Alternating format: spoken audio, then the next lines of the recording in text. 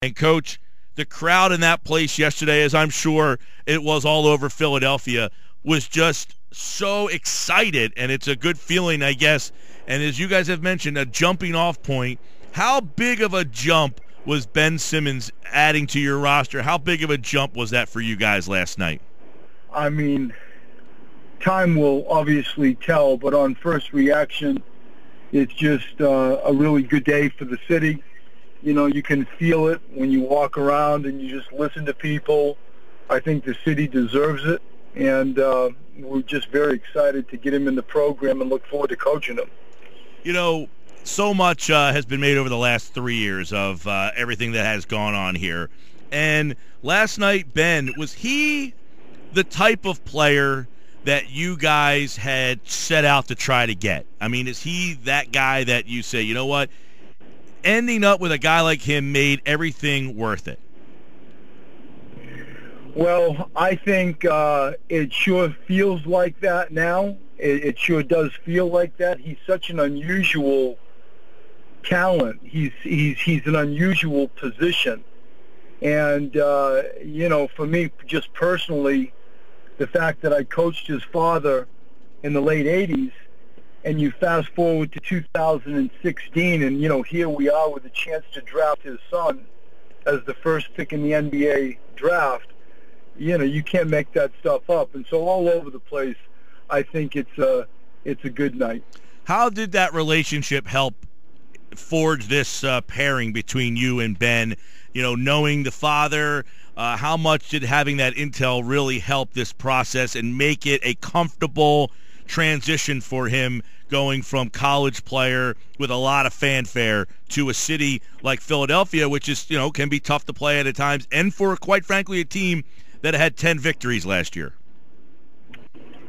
I feel from just the human side, the attitudinal side, the character side, that because I'm just so aware of his mom and dad, and you know, just his Australian culture, where he was raised.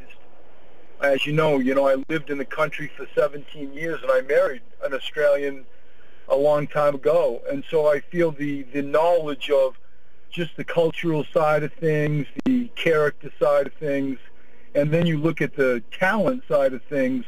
For me, the package was a no-brainer in that you felt like personally you would coach him, and I hope coach him well. And second of all, that he was a teammate and had the character to fit in from a team concept like we would want.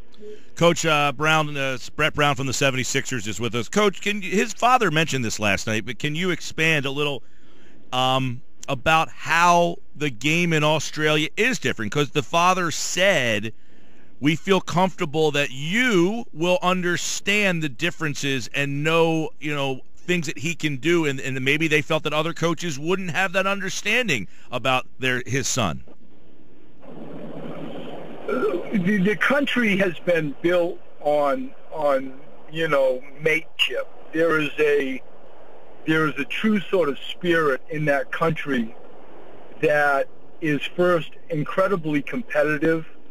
The Australia-New Zealand, that South Pacific sort of rugby sporting mentality is prominent. It's a country of only 19 million people, and they are highly competitive and take tremendous pride on taking care of their mate. And there's a premium placed on trying to help teammates.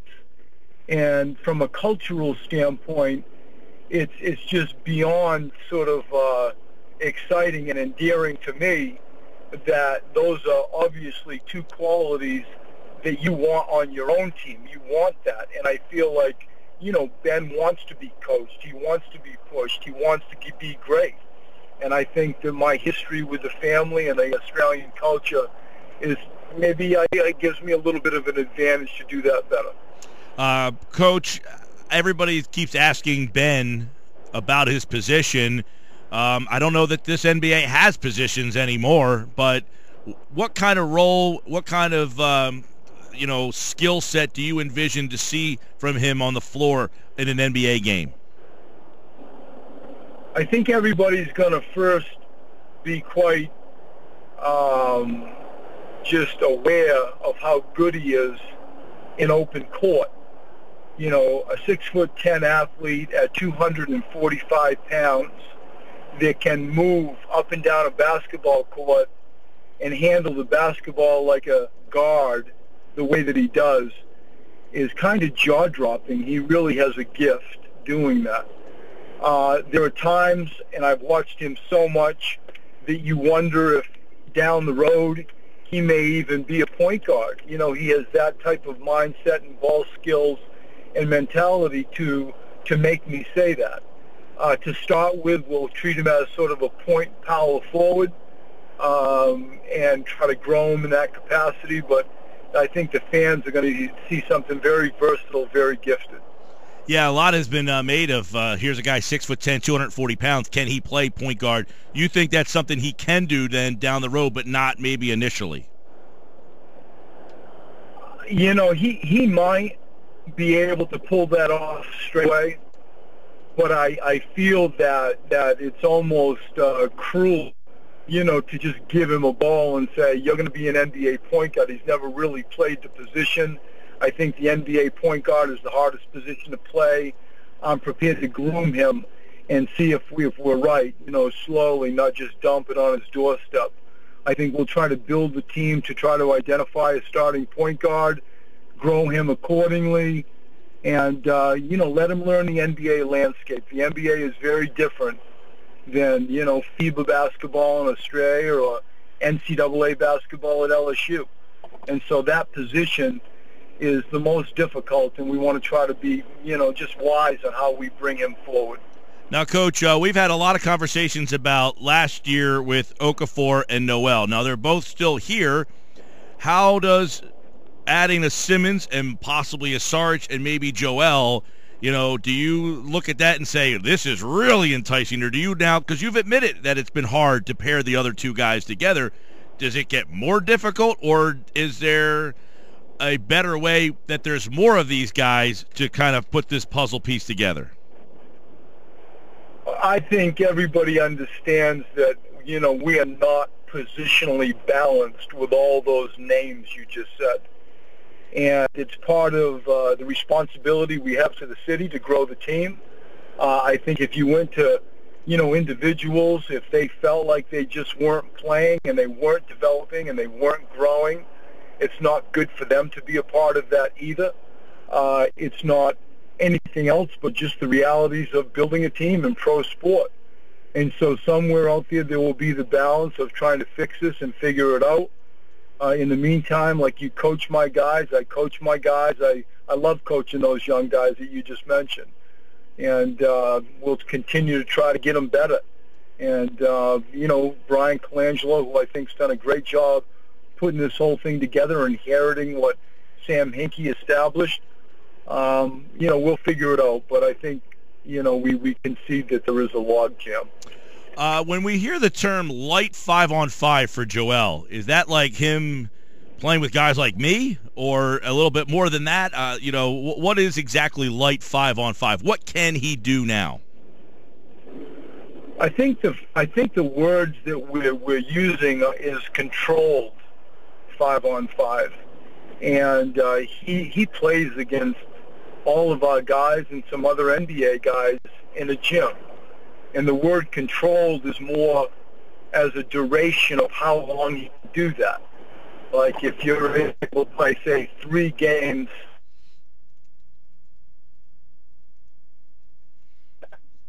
like, you know. I think we might have lost Coach. We'll try to put him on hold real fast, see if we can't get him in a little bit better spot here. I'm interested to see what he said because he's describing Embiid as playing in a little bit more of a controlled 5-on-5, more so than a quote-unquote light 5-on-5. But good to hear that he's playing some NBA competition, not with guys like me. And we'll bring Coach back in. Coach, we heard you say more of a controlled 5-on-5 for Joel. Well, that's right. And so controlled meaning, you know, there's restrictions on time. Let's say you're going to go play, you know, 3 games to 7. Let's say you're going to go play, you know, for 35, 40 minutes. And I'm making up numbers, but to make my point, that's what the word control means, just the duration of time that he's able to play. So he's able to basically run. I mean, and run, jump, play. He can play. It's just more that you guys are controlling the time aspects. Is that what you're saying? That is fair. He can play. He goes up and down the floor, guards other people. He plays. It's 5-on-5, you know, just as we know it. And so, you know, the controlled aspect, as I say, you know, comes into duration. You know, we don't want to see him just go for too long of a period of time where the pounding on his foot is just not wise. All right, and how is he because I saw him say in a video that he never had pain in his foot at any point, really, that, you know, that's why he was very frustrated. So is after these 5-on-5s, I assume then he didn't have pain then, that his foot is responding well to it now? Everything is going just as planned. We have systematic scans, periodic scans, the stable of people that he has around him to ensure that there is not anything missed. I mean, we are so paranoid and meticulous with making sure that we give him everything we can to keep him on a court and to keep him healthy. He's been amazing. Like, I can tell just looking at him and his actions that he understands, you know, like this is his future, and skipping steps on anything with rehab, prehab, diet, whatever, I think he's been A+, and so far so good. I was going to say, through this process, he's been a lot more visible. How excited is he? I mean, it seems like he's, like, jumping out, ready to go. Like, I would assume if you guys allowed him to play in the summer, he probably would jump at the opportunity. It's one of the things I love about him the most is he truly loves playing. He's highly competitive. He truly loves playing, and I agree with you. I feel like if we let him, he would be playing in Utah and Vegas. There is a bounce to his step. There's a new sort of spirit, because the reality of it is he's not that far away from playing, you know, competitive basketball again after all the heartache of 2 years. I feel like as a city, and even you and I talking now, we got to remind ourselves that when he comes back, there's got to be some level of forgiveness and tolerance on giving him space to grow. He hasn't played a second of NBA basketball and hasn't played basketball for almost 2.5 years. So good news there. You went to Turkey. The last time we talked, you were just about ready to go to Turkey. Without really, you know, Bryan mentioned that there's a lot of dialogue there, but what'd you see? What impresses you about Dario, and maybe, you know, as a combination with what you got here, because we don't know a lot about him. We haven't seen him. So what do you see from him that excites you about with what you already have? Oh, you know, where do I begin? Let's start with defense. Let's start with toughness. Let's start with the city, you know, just looking at this fierce competitor. He really wears his heart on his sleeve. You can tell by his facial expressions. His game mirrors those things that I just said. He really gets after it. I think the city, from that perspective, is going to love him. Offensively, he's a do-all. You know, I think that Ben Simmons can go like a 4-3-2 and maybe 1. I think Dario can go like a 3-4-5. And he's just a versatile, competitive, another 6'10", you know, kind of all-purpose player. And we hope to, you know, figure out his path to our team soon. It's not there yet. But I think people will see he also has been worth the wait. Now, your second pick in the first round, number 24, Noel, how are we saying his name? Sounds good to me. It has indicated that he would like to play right now in the league. Do you think that he can? You know, I do. I feel like... you know, he's 21 years old. It's not like we were taking an 18 or a 19-year-old. He's 21 years old. He's had a few years of professional basketball under his belt, you know, playing overseas in France. He physically, I think, is further along than Korkmaz, you know, mostly because of the age difference. And so, yes, I do. I think he's somebody that we'll really pay attention to through that lens. Do you think last night, I know this is Brian's job more than yours, I'm sure you were sitting close. Do you think you guys were close to getting another pick last night? I don't know if it was close. I think everybody, talks about the effort. I think that is fair. I think that's true. I mean, this is my 16th NBA draft. You're in that room. It's one of the more exciting nights of the year. You got 5 minutes to make a decision. You're on the clock, a lot of pressure, phones are ringing, deals, all over the place. And I was encouraged with all the phone calls we got about our own players. Jeremy and Covington and Stauskas and Nerlens and Jaleel and so on. And so whether the deal was really close, I don't think so.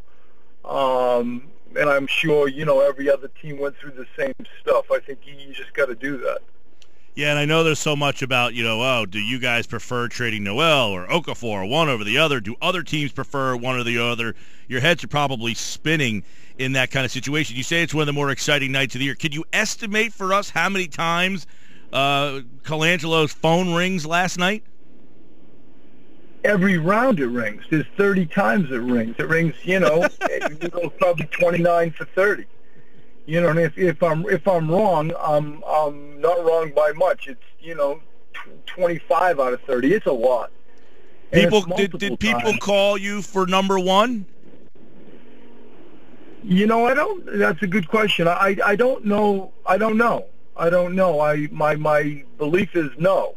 I think people understand we wouldn't part with that almost under any circumstance. But I don't know that for sure. Yeah. But every other time, it's just the way it goes. People are looking to do deals and move people's programs forward. But it's a night, if you were just a fly on the wall watching it all and listening and feeling, the intense pressure. It's like a Wall Street. You got just and you're on the clock. You got to make a decision, and programs can go to the left or to the right. And so last night, I thought Brian did a heck of a job. It was a safe draft. We didn't do anything reckless. I like to do foreign kids that we chose. And obviously the prize in the first pick is well documented. Coach, we'll leave you with this one here. Last time we talked, you talked about the new practice facility. Don't know when that's going to be ready, but if it's not, do you envision coming back down here to Stockton? I love Stockton. Stockton treated us well. It was just a great part of the state. It was peaceful, and the facilities were excellent. And so I would love to come back to Stockton if our practice facility wasn't available. I think that it will be, but if somebody said that it wasn't going to be, the area, the people down there, the facilities, the hotel, everything was just A+, so I wouldn't be disappointed if I learned that. And we would enjoy having you guys back. We enjoy having you guys a part of 97.3 ESPN and always catching up with you, Coach. I'm sure you're exhausted. It's been a wild week, and Thursday free agency starts, so we'll let you start studying up for that. My pleasure. Thanks for having me.